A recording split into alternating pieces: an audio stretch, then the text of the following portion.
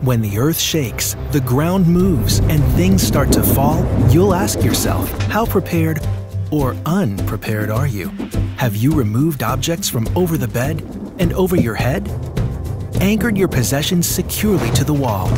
It won't be a pain, and you're not doing it in vain. Are your emergency kits packed? What about your family, your friends? Do they know what to do, how to get in touch, and where to meet? Do you know how to drop, cover, and hold on, covering your head and neck? What if you're outside? Or in a car?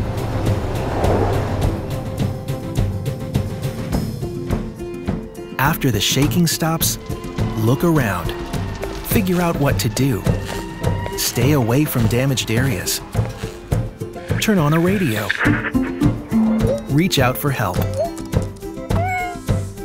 And if you're trapped, do not move about. Stay calm. Only shout as a last resort. Once everything and everyone is safe, get prepared. An aftershock could be on its way.